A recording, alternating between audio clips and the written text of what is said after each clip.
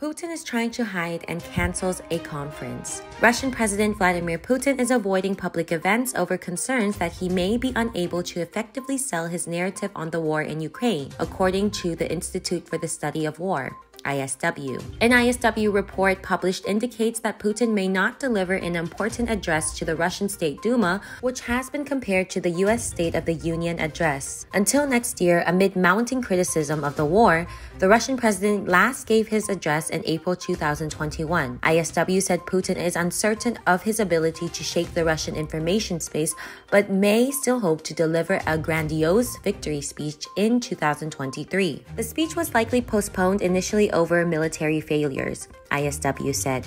While sustained criticism of Putin's partial troops mobilization, annexation of Ukrainian regions that Russia does not control, and other actions during the war could be responsible for the continued postponement. The report speculates that Putin is avoiding the speech because it would force him to admit that Russia cannot achieve his frequently restated maximalist aims in Ukraine. Kremlin spokesperson Dmitry Peskov announced this week that Putin was canceling his annual end-of-year press conference. No reason for the cancellation was given, although the spokesman said the president will still find an opportunity to speak with journalists. Suggested on Wednesday that the press conference decision was probably an attempt to avoid answering questions about Russia's military failures without resorting to excessively obvious manipulation of questioners and questions. Putin appears to be increasingly turning to scripted and pre-recorded appearances, ISW said. The cancellation of the press conference, however, may undermine Putin's populist appeal as a ruler in touch with his population. The decisions to cancel Putin's press conference and to continue to postpone his Duma address come amid reports of heavy